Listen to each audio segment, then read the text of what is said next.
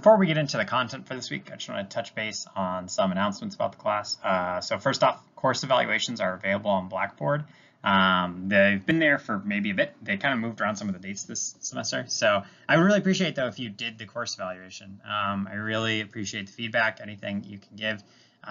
This has obviously been a unique semester. So if you back in the in-person part, if there's stuff you liked, stuff you didn't like, remember we did like the Thursday labs. We did the Thursday documents, just worked on them. Then we switched to like more interactive. Any of that stuff, if you had opinions on that, if you have opinions on what the online has looked like, I do appreciate any sort of feedback you can give me. And to kind of encourage you to do that, I will give you 2 points on your final exam score if you just forward me the confirmation email. If you've already done it, you can just forward it as well. But I will get those added to you. And as a reminder, the final exam score does replace your lowest test, so those 2 points can really have some legs to them. If you want to get credit from me, I need it done by Thursday, May 7th. I'm trying to figure out when exactly. They moved around when it closed, but I need it for grading wise. That's when your final exams due.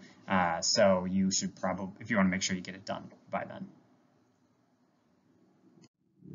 Then the other big thing I want to touch base on is that the lab final is going to be next week. It'll be on Blackboard. It'll run Thursday to Saturday, just like our other 2 tests have done so far. It'll be a mix of experiment-specific and kind of general questions.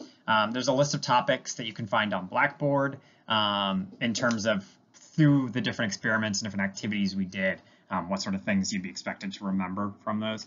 Also, just questions about kind of general lab safety and protocols. There's a lab policies document on Blackboard under the lab folder, and you will need to upload work for full credit. There will be a lot of questions that are just kind of, do you know them or not? But there will be others that require you to do calculations, and so I do want you to send work for those.